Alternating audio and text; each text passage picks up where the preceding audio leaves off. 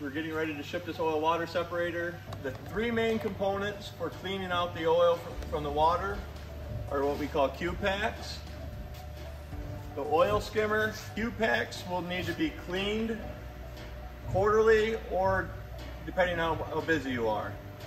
The oil water separator bucket will need to be emptied weekly or examined. If there is oil in the bucket, you will need to dispose of it in an environmentally friendly way. And then simply reinsert the bucket back on. Another thing to inspect is your oil sock, which will need to be inspected quarterly and replaced, and or depending on how busy you are. The recovery pump maintenance item is a zerk fitting on the front of the pump to ensure that the gears have lubrication so you don't wear out the gears. And that's simply it for the recovery pump. Place the safety lid back on and bolt it together.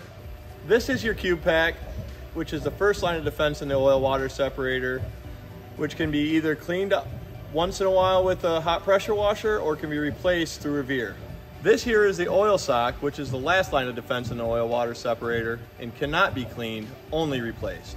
Both of these items are inside of this oil water separator, which I'm going to take apart and show you right now.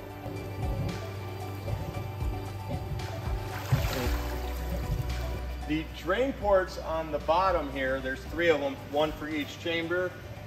They are for cleaning or purging out sediments or particles that fall into the bottom of the tank. And all you have to do is simply open the valves up and allow for cleaning. As you can see, the maintenance on this is very simple. However, if you're running high production, you want to make sure you're checking the Q-packs, the oil skimmer bucket, the oil sock, and how clean your bottom of your tanks are more frequently. And if you have any questions, please reach out to us at Riveer.